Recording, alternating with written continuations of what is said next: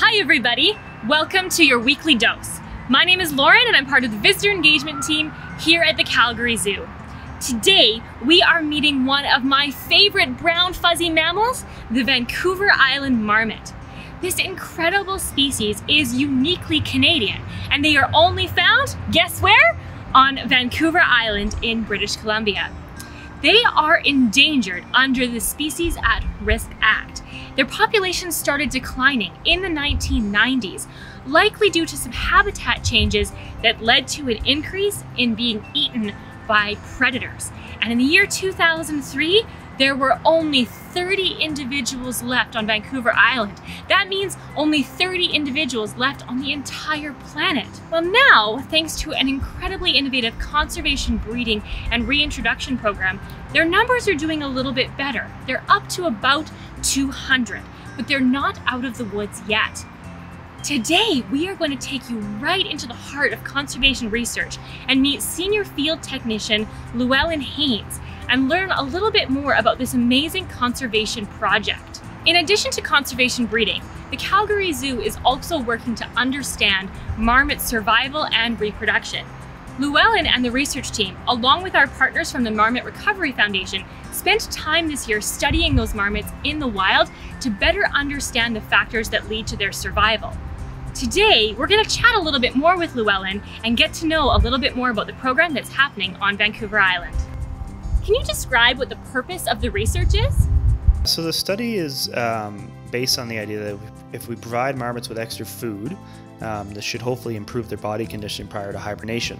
And with that, we hope that they survive better over the winter and then they're more likely to reproduce the next spring.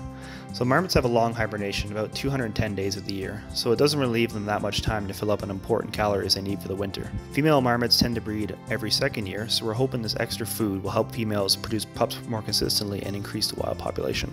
How do you capture a marmot to get the data that you need? It's a bit of a waiting game, really. So we bait the traps with something marmots find irresistible, like peanut butter. They love it. And then we sit and wait in the meadows, watching them from afar. Sometimes they go into the traps relatively quickly, or sometimes we're there for 2, 3, 4 hours waiting for them to go in the traps. And then once we get them, we just cover the traps so they're not scared. And then we weigh them with a handheld scale. At the end of this, we'll take this data to analyze and see if it makes a difference to their survival and reproduction. How do you access your field sites? We have to hike into pretty much every site. The hikes range from anywhere from like 15 minutes to 2+ hours. The marmots live in some of the most scenic and amazing mountain habitat. You know, in the spring and summer when the snow starts melting, you know, the subalpine meadows are just filled with wildflowers. It's not always easy to get to the sites, that's for sure, and some of the spots they like to hide in are pretty tough to access. You know, I've seen them climb up pretty vertical rock faces that we would never get up. But yeah, it's just beautiful being out there. It's nice to be able to hike and be out in these beautiful areas. And yeah, it's just something I really enjoy. And finally, Llewellyn, why do you love marmots so much? They're a really curious animal. They have this great whistle call that they make to signal to each other that a predator is near. It's not great to hear when you're too close to them.